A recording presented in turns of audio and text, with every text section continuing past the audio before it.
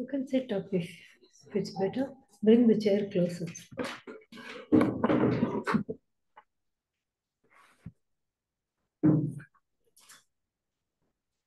By the by, we'll learn some shlokas also. Some that are chanted here regularly. Om Shruti Shruti Purana Alayam Karunalayam. Two things. It is sounding like a funeral. And then secondly, there is no tea break between Smriti and Purana. Right. Om Shruti Smriti Purana. Om Shruti Smriti Purananam Alayam Karunalayam. Alayam Karunalayam Nami Bhagavat Padam. Namami Bhagavat Padam Shankaram Lokashankaram.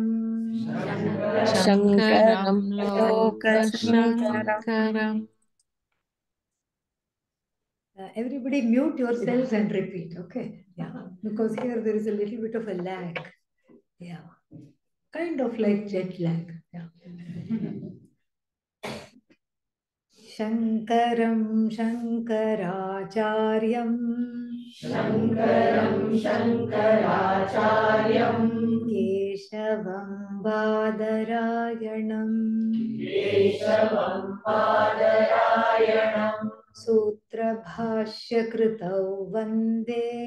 Sutrabhashya-kritau vande. Bhagavantau punah punah. Bhagavantau punah punah. Ishvaro gururatmeti. Ishvaro gururatmeti. Murti bheda vibhagine. Murti bheda vibhagine.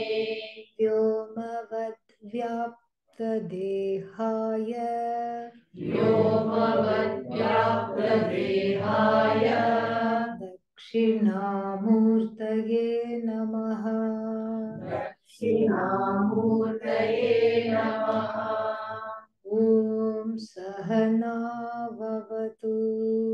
Om Sahana Vavatu. Sahanau Bhunaktu. Sahanau Bhunaktu.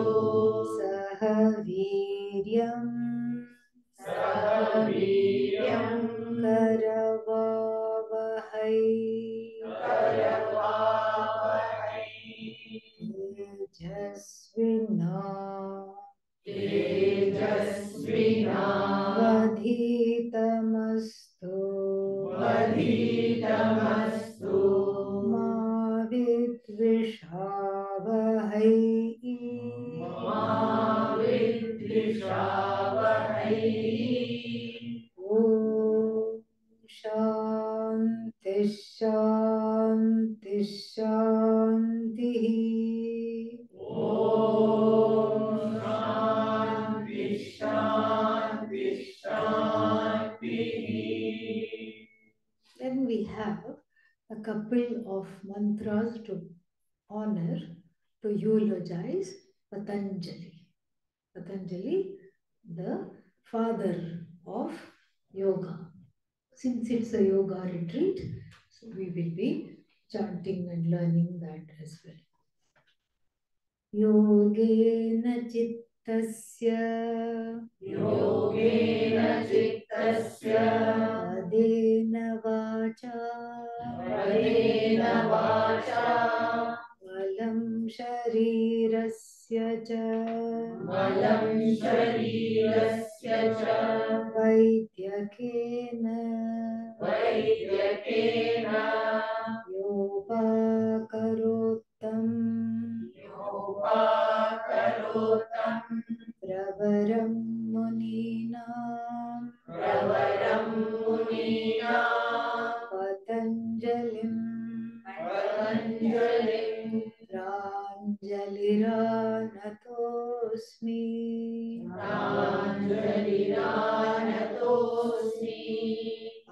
आबाहु पुरुषाकारम्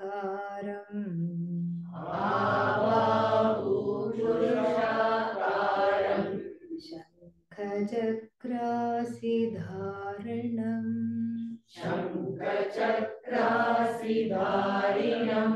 सहस्रशिरसं श्वेतम् प्रणमामि पतञ्जलिम्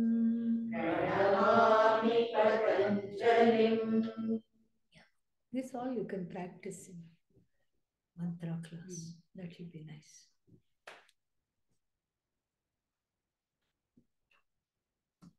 Oh, welcome to another resounding welcome to the yoga retreat, and I'm sure from whatever I have heard from people, everybody is having a wonderful time. May that long continue. And I'm very happy because yoga is something which is an important sadhana. We cannot minimize it, and it is extremely essential for many things beyond the body. We all know how it helps the body. We know that. And they are still keeping on doing research on how it helps the other areas of life in general. And one thing we know is that yoga increases self-love. And self-loath is our capital. Nobody likes themselves. This is our capital. Of course, this is not discussed in groups. Nobody comes to a party and says, hello, how many people in this party that don't like themselves? I also don't like myself. This is not some kind of a thing. There, we cover it up. We cover it up. Just like, there is a, what is that? We cover it up with various other things, such as accomplishments, degrees. If you don't have a lot of degrees, at least you will have a pedigree. So that you will talk about. So many ways. We cover up the self-critique, we cover up the self-loath, we cover up the self-judgment, which is the basis of a critique of others and judgment of others. That is what it is. So therefore, what the practice of yoga in all its the eightfold, whatever they ashtangas, the eightfold, what is that called, limbs, for lack of a better translation, helps increase self-love.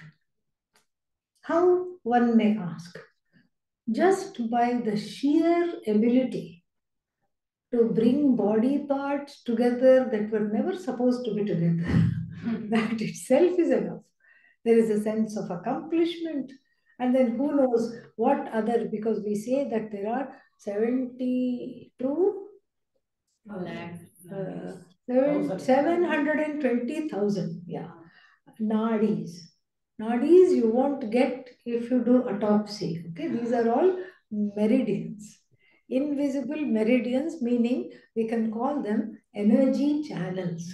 So the energy channels, there are 720,000. And yoga, and so many of the blocks in those meridians can exacerbate complaints, discontent with the self, with the world, with God, and with everything. And so there is certain subtle ways in which those are released. There is an absence of complaints after yoga and a presence of well-being. Even if one comes out of the class limping, one is happy. So this is why yoga is a very, very important sadhana. And in this retreat, we are going to have four lectures on also another component of yoga, which is called yoga, but which has to do with virtual asanas, not real asanas. Real asanas you do over there, and then virtual asanas we do the rest of the time. That is the idea. What are these virtual asanas? The big one, what is that? T-shirt logo. Yeah. It was a uh, camp, yoga camp T-shirt. And the person who was leading it must have had a sense of humor. It said on the front, all's well, dot, dot, dot. And then in the back it said, that bends well. A word play on Shakespeare's play. What was its name? Hello, show one sign of life. I'm happy. Yeah. Yes, thank you very much. Yeah. All's well that ends well. And that somebody had put a B there. All's well that bends well. They might have meant it as a joke, but actually it's quite deep, profound. And so, in life, there are many bendings that one has to do. Either one can do it gradually, gracefully, gently, or one cannot do it at all. And then what? All that does not bend, what happens to that doesn't have breaks. As we see the trees in a storm. The trees in the storm that survive are the ones that bend to the direction of the wind. And so too, it's just like that, there is the teachers come in many forms. The river is our teacher, the sun is our teacher, the sky is our teacher. Trees and plants are our teachers. And then when we see the trees bending in the hurricane, actually there is no such word as hurricane. I want to change the spelling. Hurricane. Okay. So this is exactly where these talks are going to be headed. And so here we are going to learn, we are going to look at and unfold the ways in which we can do virtual yoga, yoga of the mind, yoga of the emotions, yoga of the personality. These are what we are going to be looking at.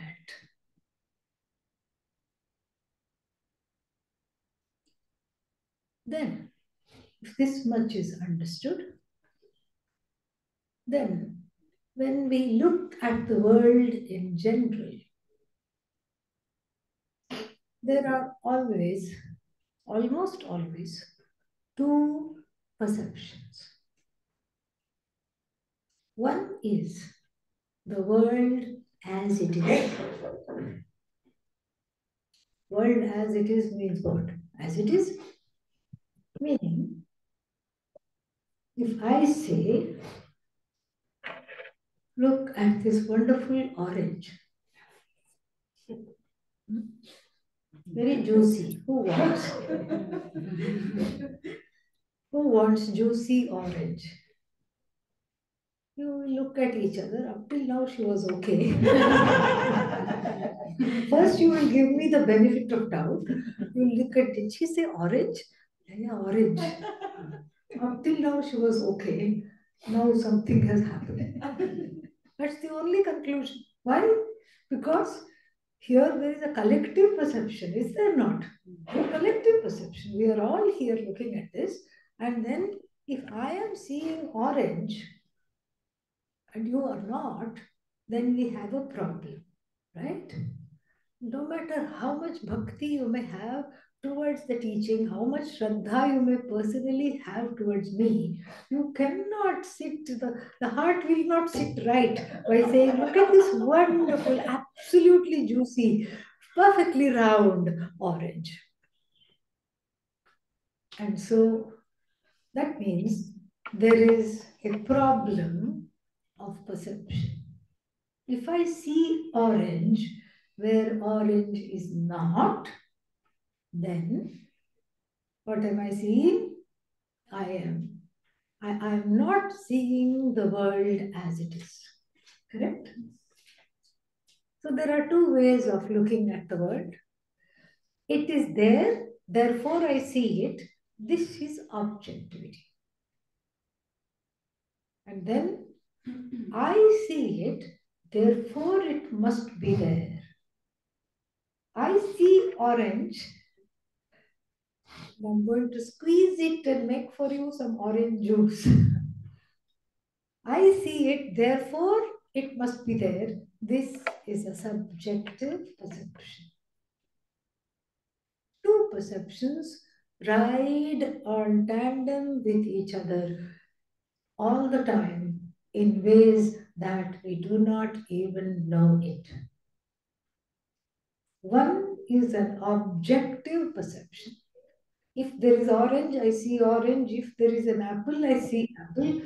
If there is a pair of glasses, I see a pair of glasses. This is called objectivity. If I see anything other than a pair of glasses here, then that means what? It is my own subjective perception. Now we can have a little Sanskrit abhyasa. Objective perception in Sanskritam is called yathartha jnanam, knowledge of things as it is. Artham anatikramya, yathartha jnanam. Jnanam, knowledge. Yathartha, exactly how it is.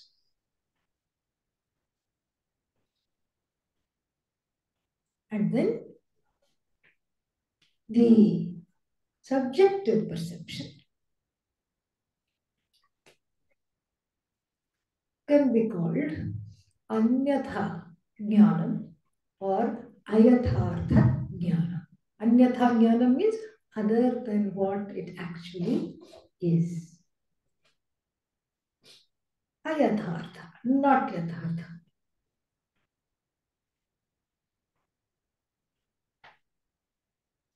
We may pride ourselves saying, I have never in my life mistaken a pair of glasses for orange, thank God. And I consider myself a yathartha jnani. I'm an objective person. I look at the world objectively. I don't see things where they are not. And I don't mistake one thing for another. Thank God for the brain cells that are continuing to work. Thank God for the buddhi. Thank God for the vidya. We can be happy. We can be complacent. Are you sure? This is my question. Are we sure that we are seeing the world objectively? Are we sure we are not making individual and collective mistakes? What is one example of a collective mistake? What a beautiful sunset. Sunrise example I don't give because I don't want people to feel bad. Many people haven't even seen a sunrise. So therefore, sunset we are on safe grounds. Okay. So if you come with me for a walk at 4:30, we can go this way, that way. At some point, the sun is going to go this way, behind in the mountains. And you can see it turn a bright yellow deep orange, and you can see the clouds around it. It's like the mother goddess took her palette and painted everything. Beautiful. Orange, red, yellow, purple, streaks of white if there are clouds. And then the sun sets. And then we have a lovely aha moment. What a beautiful sunset by the Ganga. How nice. Is the sun really setting? No. If we have taken even fourth standard geography classes, the sun is not setting. Neither is it rising for that matter. It's not setting. Yet every evening we make a collective mistake, ayathartha, and we call it sunset and we revel in it. And if somebody was there next to you saying, well, actually the sun is not setting, it is the action of the earth rotating around itself and revolving around the sun, you will tell that person, shut up. Killjoy. That's what you are. Yeah, you're a total killjoy. What's wrong with you? Shut up. If you don't, you just go somewhere else. I'm enjoying this.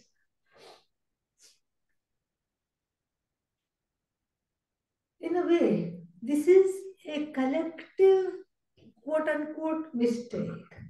But it's not really a mistake because everybody in our hearts, we know that the sun is neither setting nor is it rising.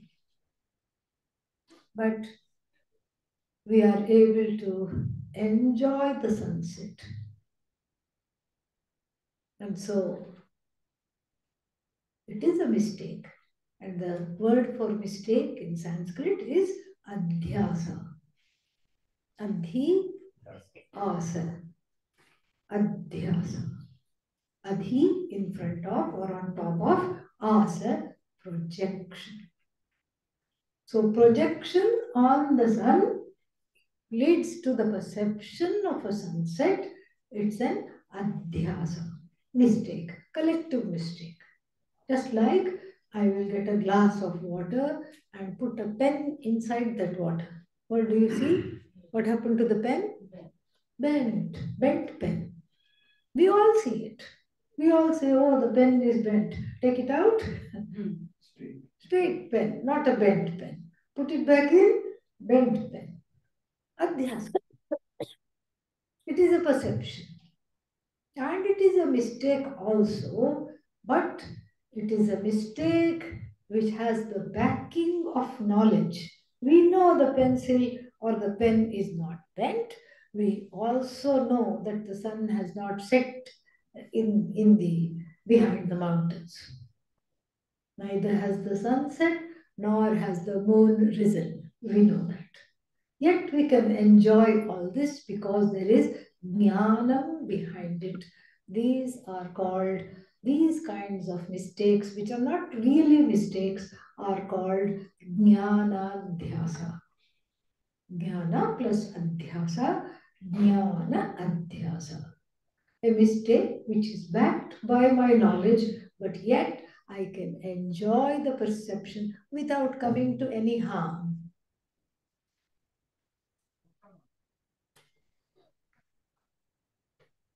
Then there are certain other mistakes which cause harm. And the best stock example in Vedanta is that of rope snake. You go out of your house at twilight. Let's say you have a garden in front and you see something with 3 bends. What do you say? No, before that you say eek, then you say snake. First you scream, you jump. Then you say snake. But you have invested in a mobile phone. Why mobile phone? Suddenly you're going to call a friend, you're going to phone a friend. No, no, no. Not even take a picture. You have a flashlight behind that mobile. You quickly turn that on and shine the light on this blessed thing lying on the ground. It's a hose pipe you forgot to put away after watering the lawn. It looked exactly like a small cobra. That's why. Why? Because twilight, indistinct light. And so there is a mistake made. And what is the mistake? This is a snake. This is the mistake. It's a subjective perception. Adhyasa, all right. Arthadhyasa. Artha means the meaning. The conclusion is wrong. What I saw is not wrong. It is similar to a snake. It does have three bends. It has the same size, but it is not a snake. It ain't a snake. What I saw may be right, but the conclusion that I drew from what I saw is wrong. Arthadhyasa. That's why we have to shine the light. When you shine the light, you say, aha, aha, rope, aha, hose pipe, rope. That's why mistaking the snake, mistaking the rope for the snake is called aropa. Aropa, mistake. Aropa actually means projection. You project the snake. Where is the snake? All that there is a hose pipe. Where is the snake? If then I use my flashlight to look for the snake, did it go and hide in the bushes? No. Where is the snake? It was in the form of a projection, which is as easily as it was projected, withdrawn in the light of knowledge. When I see the rope as a rope or a hose pipe as a hose pipe, then it is yathartha jnana. It is yathartha jnana. And so therefore, I don't, next time when I pass by the rope, I don't scream. Why? Knowledge has taken place. This is exactly what is what is called virtual yoga, where the ahankara has to bend in the light of knowledge that we are confronted with every day. The ahankara, the I notion, has to sometimes do a headstand in order to lose its subjectivity. All the notions that I have about myself, which are wrong, about the universe, about Ishvara, God. Yeah, can you please mute yourself, whoever is talking in the background? You can continue to talk, but I don't want to listen to it, that's all. So maybe there is a way I can mute everybody.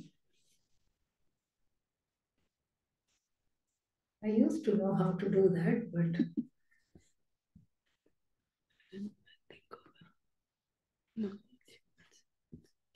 participants here. Participants. Mute all. Yes. Wonderful. Then we have, when we look at the world, it can be divided into three. Aham, I, self. Jiva.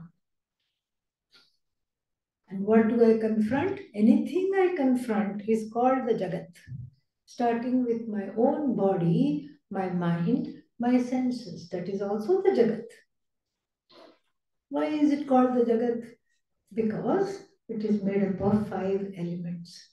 One reason. Second, it is here today, gone tomorrow. That's why it's called Jagat. The Ja in the Jagat is for Jayate, is born. The Ga in the Jagat is for Gachati, is gone. That which is constantly born and gone and gone and born is what? Jagat. And that has to include my body. Body here today, sometimes gone today. Gone. Body here, body gone. Mind, it's sometimes gone before the body. It's even gone in the Vedanta class. Suddenly I start thinking of something else. I'm unable to focus. Or it's gone because I have attained Nirvikalpa Samadhi in the class itself.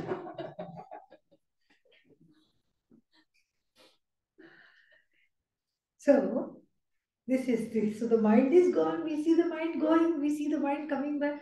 Body is gone. So everything that I confront is what? Born, gone, born, gone, born, gone. Jagat, Jagat, Jagat. What about me? I'm also born and gone? No, that's a mistake. That I am a mortal is a mistake. The I has nothing to do with mortality. This we will learn. The I is not coming to an end. In other words, it's not finite. Supposing if you go like this, adopt the Swami Vivekananda pose without being Swami Vivekananda and say, why should I believe you? Who are you to tell me I'm not mortal? I feel I'm mortal. I have only one question to ask you. Do you want to be mortal? Who wants to be mortal? Raise your hands. I'm looking. I'm waiting. I'm waiting for any slow responders. Who wants to die? Raise your hand. Nobody will raise their hand. Not only in India, okay? You go to China, ask in Mandarin language. You go to somewhere in Alaska, ask them. You go to South America, you go to Africa, you go to not so Great Britain and ask with an English accent. Do you want to die? What will they say? No. Have they studied Vedanta? No. Have they studied yoga? No. Nothing. These are just people off the road. You can ask. You can just ask people off the road, do you want to die? Answer will be no. So the desire to be immortal is not a cultivated desire. It is ingrained in me, just like the desire for food, water, shelter, air to breathe. These are all uncultivated desires. These days, of course, we are very confused. What is a cultivated desire and what is an uncultivated desire? And one time I was talking to youth in Arshavidya in America, Salersburg. And I told the 17 years old, 16 to 18 years old, 15 to 18, I think. So I told them, I asked them, give me one example of a uncultivated desire. And a bright boy who was sitting right in front and shot up. What is an uncultivated desire? I said, great, give me, his hand shot up. I said, yes, please, tell me. And he said, cable TV. Yes, to him that is ingrained. because of lack of thinking there. But generally speaking, uncultivated means it is not something that I have produced. I have produced a need and then I have produced a solution. That is not there with regard to these desires which I have just mentioned. What are they? Air to breathe, water to drink, food to eat, shelter, clothing. These are all uncultivated desires.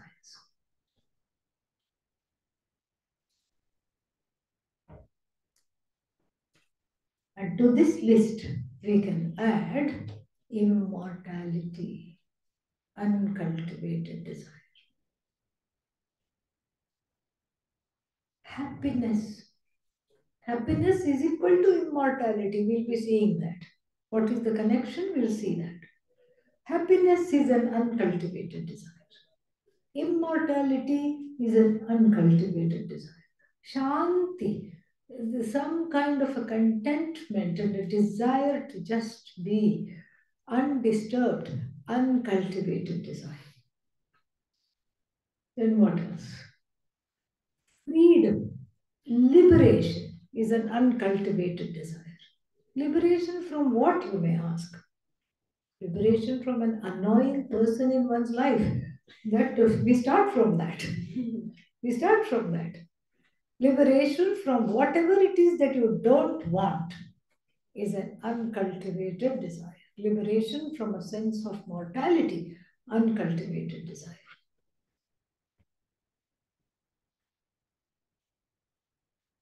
This is important to understand because when we look at uncultivated desires, that means they are ingrained. We are hardwired for freedom, happiness, which in Sanskrit is called moksha. We are already hardwired for moksha because you cannot desire something that you do not know. Can you have a desire for something you don't know?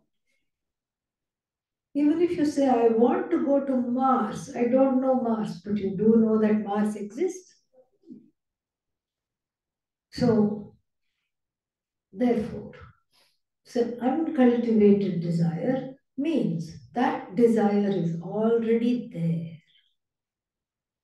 It is inborn. And when we talk of immortality, what is it? What is immortality? It is the desire to be forever and ever and ever. Every jiva has it, not just the human beings.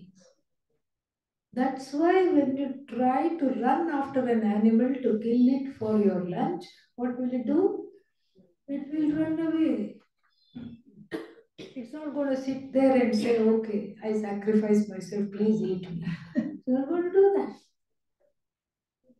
That's why we eat brinjals, potatoes. Why? Because they don't run away. And that's our only way of making sure that we are not infringing upon the rights of other beings who also have the right to be. I have the right to be, and I don't want anybody to eat me, do I? No. Similarly, the other being also has a right to be, even the mosquito that bites you when? Poor thing. It's a pregnant lady wanting a blood donation. That's what Pujya Swamiji used to say. It usually lives on sap, tree sap, but then when it is carrying eggs, it needs a blood meal. That is when it bites. Where does it bite? It will bite not on a well-lit place. It will bite somewhere here. It will bite the legs. It will not bite right here where you can look at it. Why won't it do that? It's afraid you will give it instant moksha. It's very clever. The desire to be is there in everything, from the tiniest mosquito to Lord Indra, the king of heaven. If you start doing 98 yajnas, Rajasuya yajnas, he starts getting nervous. Oh my God, because if you do 100, you can replace him. You can replace him. You can become the next Indra. So therefore, even he has the desire to be everything from the minuscule bacteria. That's why what does the bacterium singular, correct? Yeah. What does the bacterium know how to do? Reproduce. That's all it does. Keeps reproducing. Because it wants to survive. One bacterium, you can just kill it. Then many of them are there. You can't kill them very easily. They become antibiotic resistant. And there are only so many antibiotics and so many generations of them and so many combinations of them. And then what? Lord Yama has to come some way, okay, for a visit. And sometimes he comes in the form of bacteria, antibiotic resistant bacteria. So, like this, we have we have the desire to be, which is inbuilt in everybody. The desire to be is really the desire to be forever. We have to be very clear about this. The desire to be forever means I know what this forever is. Correct? How can I desire the forever without knowing what it is? Very interesting. That means I know somewhere what the forever looks like. And the forever is forever free of sorrow. That also I know without A, B, C of Vedanta. I know. I know this. Everybody knows this. I know I want the forever. I know the forever is good. I know the forever is what makes me happy. In fact, even though we say I want Ananda, it is actually Ananda, happiness, joy. It is actually what I want is Ananta, forever. That's why in every conversation, somebody tells somebody, my son, my daughter got a job. What will the other parent ask? Is it permanent? And even in the sixth marriage vows, this time it is forever. Each one thinks. It's her third marriage and it's his fifth marriage, whatever it is. And then what? This time it is forever. So it's not the marriage one wants. What does one want? Forever. Don't tell your spouse that yet. So it is the forever that one wants, not really the marriage. Similarly, it's not money that one wants. What does money depict? Money means, I'm secure. Are you secure? No. Actually, you're not secure, but you think you are secure because you look at money and say, give it the power to make you secure. Money cannot make you secure, but you think it makes you secure because of that connection, the collective delusion here. Here there is a collective adhyasa, a collective mistake. If I have this much money in the bank, I am okay. Actually, even after that much money, one is not okay. And money is a funny thing because it has to be protected from itself. Inflation. You have to keep protecting it from itself. It's a very funny thing. And so, because if you had so many lakhs of rupees 10 years ago, it's nothing now. So it has to keep on, you have to keep on protecting it from itself. And so, therefore, when I imbue money with the power to protect me, with the power to make me feel forever secure, forever okay, forever, it falls short. it is disappointing. And even if the money doesn't change value, let's say one is a very good investor and one has invested extremely well and the money hasn't changed that much value, still is one secure? No. Because if one was already secure, if one was already in touch with that forever, then there would be no reason to do anything, to go anywhere. The Panchadashi in the 7th chapter says, the opening verse says something beautiful. It is a quote from the Brihadaranyaka Upanishad. And it says, Atmanam ched vijaniyat. If one knows oneself, Atmanam ched vijaniyat, ayamasmiti purushaha.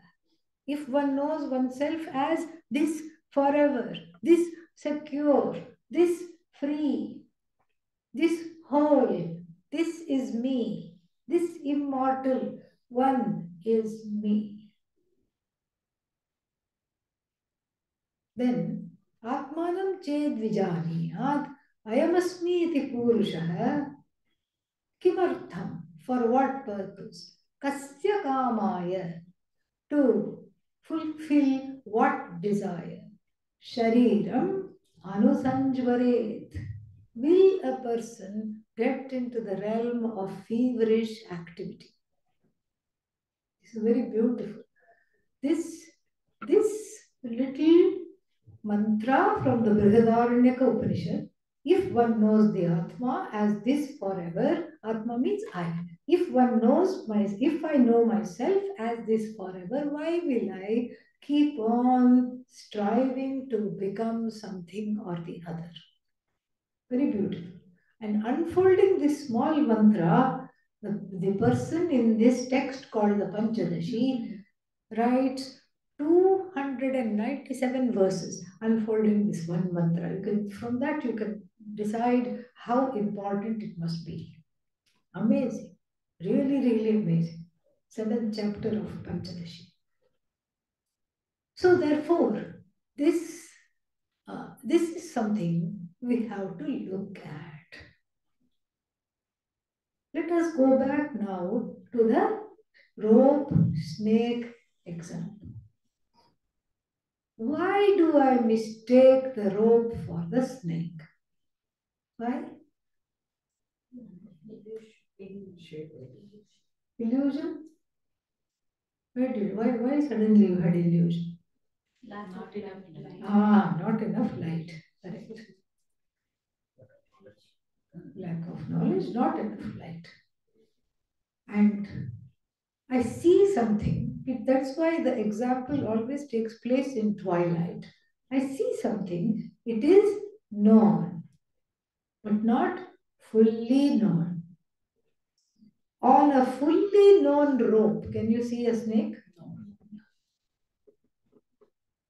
Even if the rope is frayed to look like a tongue of the snake, if the rope is frayed, still you will not be frayed at all after looking at the rope as rope. Bright daylight, you see the rope? Rope.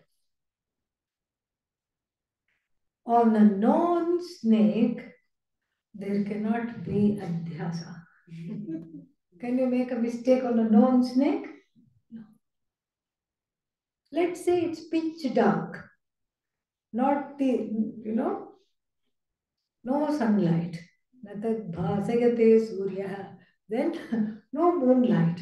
Na shashanka. And then no firebrand, no mobile light, nothing. Na pavaka. Nothing is there. It's pitch dark. Amavasya. Amavasya, night, pitch dark. No other source of light is there. No, let's say you're in a nature area. There is no city lights are also not there.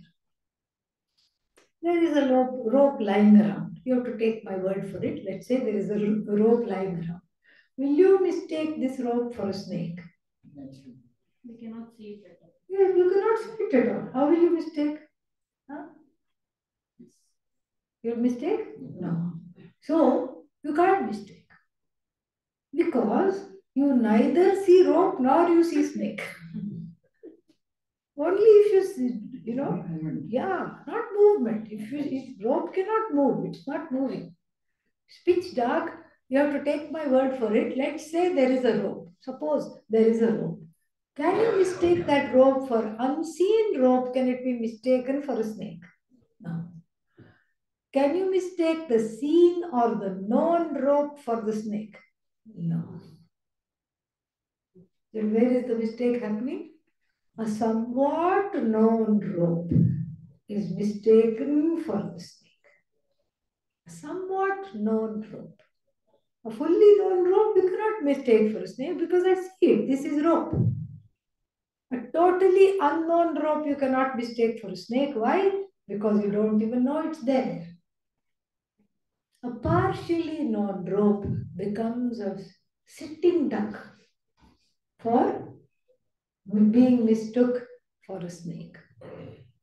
In our Anekatti ashram, there was one brahmachari who had listened to a lot of Vedanta in a long-term course. Snake rope, snake rope, snake rope. He had been listening. So his job, his seva job, was to clear the grounds a little bit. And then he said, "Oh, very interesting, very colorful, pretty rope." And he held it. What happened? It was a snake. It was a harmless tree snake. Can go the other way around also. If we have studied too much Vedanta, whatever you see is rope. So, a partially known rope becomes the sitting duck to be mistaken for snake. In the same way, a partially known eye becomes the locus of mistake, upon which eye the not eye is transposed. What do you mean by a partially known eye? Are you here? Don't scare me. Are you here? Yes. First people think, is it a trick question? Not a trick question at all. Are you here? Yes. You can't say no. If you say no, it will be like a small child playing hide and seek with you, who hides behind the couch and says, "Don't look behind the couch. I'm not here." Even if you say, "I'm not here," you're advertising your presence. Are you here? Yes. Yes, I am. Don't ask the next question. Ramana Maharshi's famous question. What is the question? Better to not ask that. Who am I means what? Idiot. Donkey. Because that's what I was called in childhood. Donkey. Monkey. Stupid. Pujya Swamiji used to tell a joke. He would say, if you go to a room full of people and then say, call out, Rama. Rama is a common Indian name. Ramakrishna, Ramachandra, so many names are there which, Sita, Rama, Raja, Rama, so many names are there. Rama. Half the people in the room will look up. Let's say there is a room full of men. You say Rama, half the room will look up. Then you say, hey, Krishna. Again, Krishna is a very common name. So many Krishnas are there. And then the other half will look up. Did you call me? Did you call me? They will all say. Then you go again. You leave 5 minutes gap. Go into the same room again and say, idiot. All of them will look up. This is the notion that I have bought into. Adhyasa. This is the notion that I have bought into. And then this is the problem really. The problem is that on this I which is infinite, On this I that is free of all sorrow, on this I which is forever, which is perfect, which does not need money, which does not need degrees or pedigrees in order to be okay, on this I that is already okay, I have projected notions based on erroneous perception. We talked about erroneous perception, correct? Erroneous perception. Why?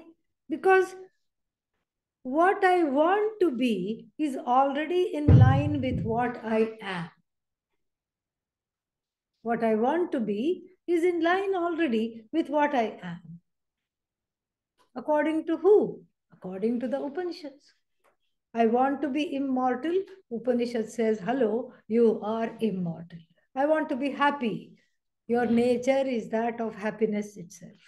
I want to be whole and not H-O-L-E, W-H-O-L-E. You are already whole. I want to be free. You are already free. You don't know my life. You can just say you are already free. You come and live half a day in my life. You will see how many problems there are. That's what one will say. So if all this is true, why is this not known to me? It is known to you. Whenever you go to sleep, are you free or not?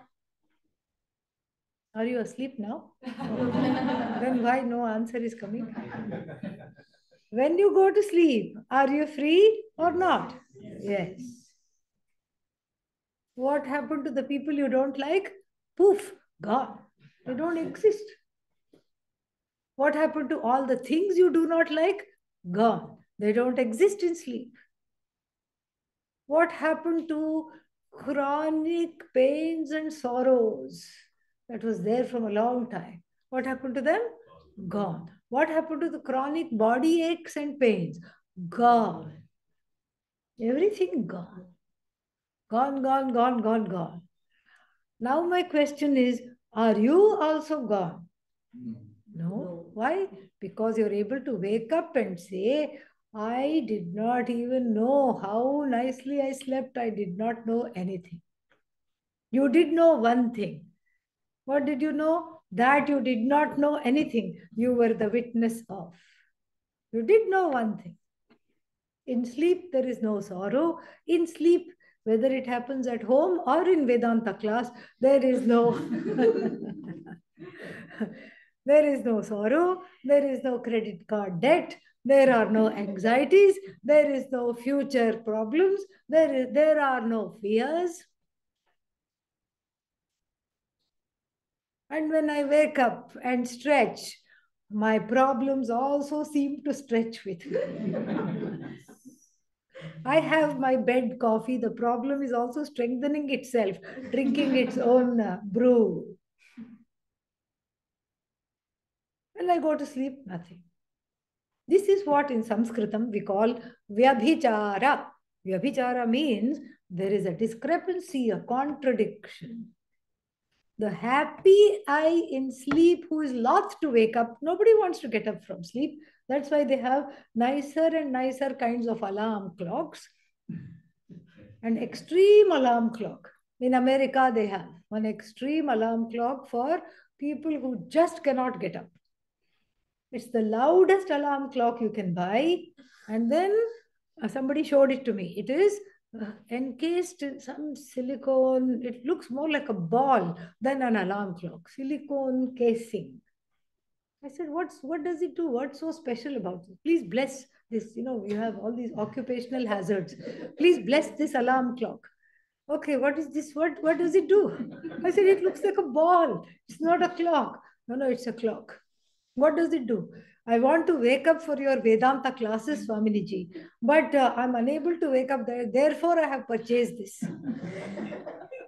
I said, tell me, I was completely intrigued. How is it going to wake you up? What does it do? Well, it rings, it makes a terrible screeching noise, terrible noise, horrible noise. You can't listen to it really when you're awake. And then not only that, because you see, we are just used to, in the sleep. What is that called? Snooze.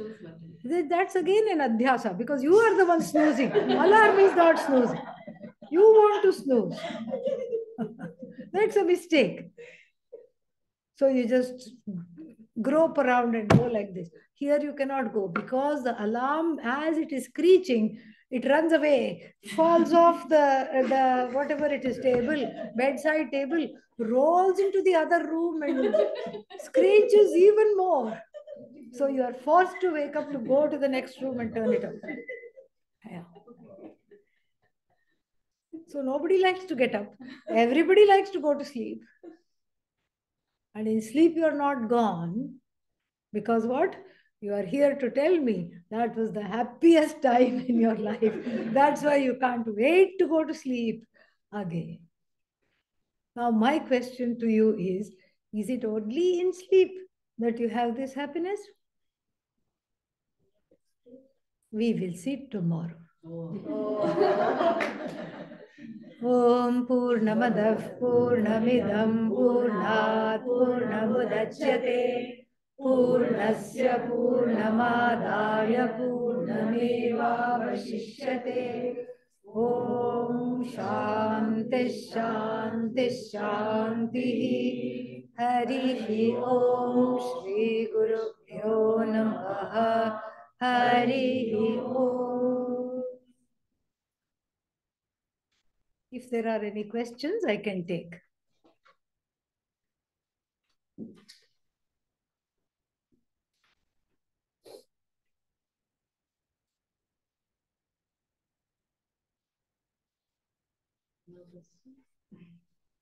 Good thing. No problem. No questions? No problem. Any questions online?